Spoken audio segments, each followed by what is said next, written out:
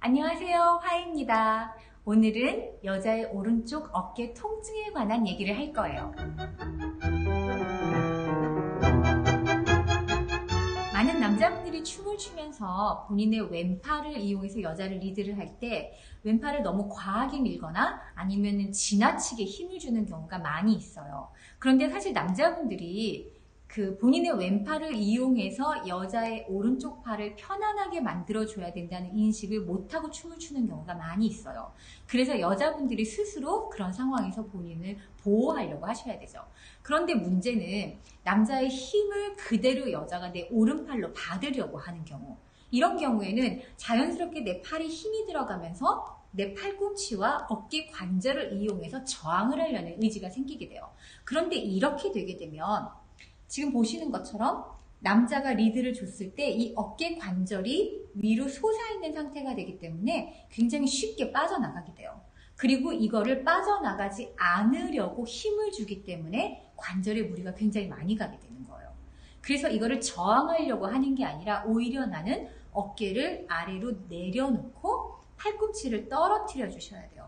이런 포지션을 유지를 했을 때 남자가 어떤 텐션을 주게 되면 팔이 움직이는 게 아니라 몸통이 같이 움직여지기 때문에 훨씬 더 편안하게 리드를 받을 수가 있게 되고 내 어깨 관절에도 무리가 덜 가게 되는 거죠.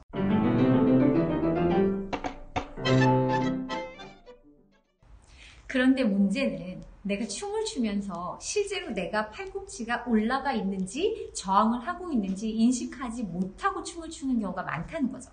그래서 춤을 출 때에는 사실 남자에게 집중을 하고 있고 음악에 집중을 하고 있기 때문에 본인의 몸의 상태를 잘 인식을 못하는 경우가 많아요. 단지 내가 할 수 있는 거는 되도록이면 내 어깨를 릴렉스를 해야겠다. 팔꿈치를 되도록 떨어뜨려야겠다라는 인식 정도밖에 할 수가 없죠. 대신 우리는 뭘 할 수 있냐면 평상시에 연습을 통해서 내 어깨와 팔의 포지션을 내 몸에다가 기억시킬 수 있어요.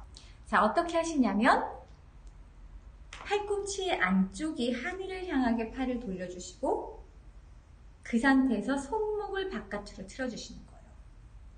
그래서 보시면은 내 팔꿈치는 계속 안쪽에 하늘을 향하게, 그렇죠? 이렇게 안에서 바깥으로 틀어져 있는 상태를 유지한 상태에서 손목만 바깥으로 틀어주는 거죠.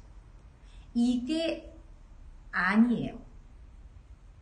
손바닥이 바깥을 향할 때 팔꿈치가 따라가는 게 아니라 팔꿈치를 이렇게 아래로 떨어뜨려 놓은 상태에서 손바닥만 돌려주는 거예요.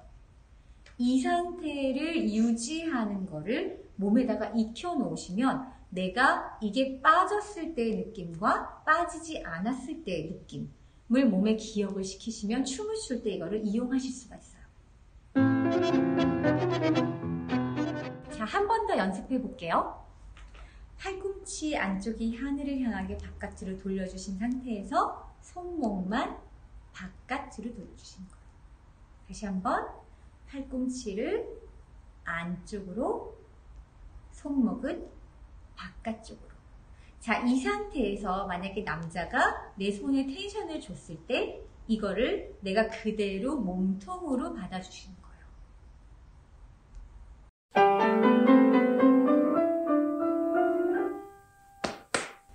그런데 내가 이런 포지션을 가지고 춤을 춤에도 불구하고 어떤 경우는 남자가 팔을 너무 지나치게 미는 경우, 아니면 내가 어깨를 늘어뜨리고 있음에도 불구하고 도저히 받을 수 없을 만큼 힘이 센 경우가 있어요.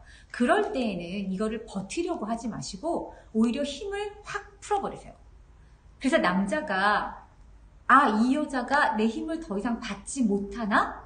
라는 인식이 생기면서 여자의 팔의 포지션을 조금 고쳐주는 경우가 생겨요. 그래서 내가 오히려 남자를 똑같이 저항을 하고 받아들이려는 게 아니라 내 안에 어떤 약한 모습을 보여줌으로써 남자가 여자를 더 보호하고 케어해 줄 수 있는 상황을 내가 이끌어낼 수 있게 되는 거죠. 그리고 어떤 남자분들은 왼팔의 포지션이 굉장히 내 쪽으로 앞으로 나와서 춤을 추는 분들이 있어요. 이런 경우에는 내가 어깨하고 팔꿈치를 제대로 하고 있어도 남자가 밀기 때문에 내 손의 포지션이 이렇게 밀려지게 되는 경우.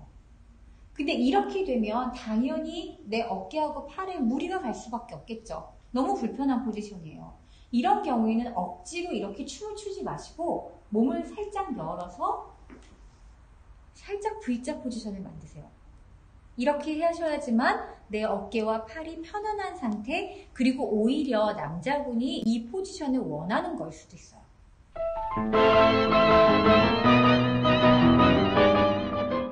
자, 지금까지 여러분들은 내 어깨와 이 팔꿈치의 포지션이 중요하다는 거 인식을 하셨고, 남자의 힘을 내가 힘으로 받는 게 아니라는 거를 아셨어요. 그런데 이거를 내가 제대로 유지를 하려면 가장 중요한 팁. 내가 춤을 출 때 나의 인식은 팔에 있는 게 아니라 손에 있어야 된다는 거예요. 팔은 내 모든 텐션이 전해지는 통로에 불과한 거고, 손으로 남자를 내가 잡고 춤을 춰야 되는 거예요. 그래야지만 내 어깨도 충분히 아래로 떨어뜨려져 있는 상태가 되고, 팔꿈치도 이렇게 늘어뜨린 상태로 유지를 할 수가 있고, 그리고 손에 에너지가 있어야지만 아브라소를 완성시켜주는 느낌을 만들 수가 있는 거죠. 그래서 꼭 기억하세요. 팔이 아니라 손으로 남자를 잡고 춤을 춰야 된다는 거예요. 지금까지 시청해주셔서 감사합니다. 혹시 질문이 있으시면 이 아래 코멘트에다가 달아주세요. 이 영상에 관한 질문이 아니라 다른 어떤 질문도 받습니다. 코멘트 달아주시고, 이 영상이 마음에 드셨으면 좋아요, 구독 꼭 눌러주세요. 감사합니다. 다음 시간에 뵐게요.